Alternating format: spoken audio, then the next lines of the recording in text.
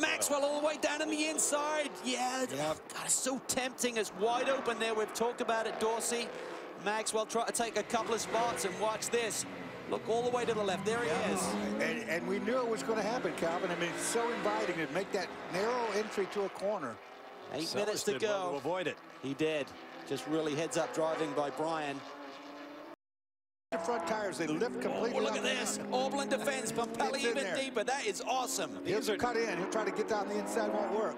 These guys have raced each other for decades, so they know each other very well. To Chris Neville on the 96. Well, Calvin, you were asking the question a minute ago. Is Bill Auberlen maybe managing his tires? And I can tell you right now, I just talked to the team. They said that he is driving as hard as he can out there. He's trying to get everything he can out of that BMW. So we're going to see these guys fight tooth and nail for this next 6 minutes and 35 seconds. Oh, they bump. Look at that. They bump. They got to keep it clean.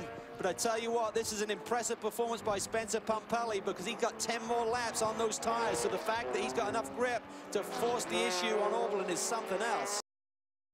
Borscheller defends, tucks it to the inside. Long's there. Can he take advantage of these guys battling? Gets the traction down. Good run. McAleer back through, but we're not done yet. Now, don't leave that inside. Long. That's going to seal the deal for us. That takes Terry out of that position for sure.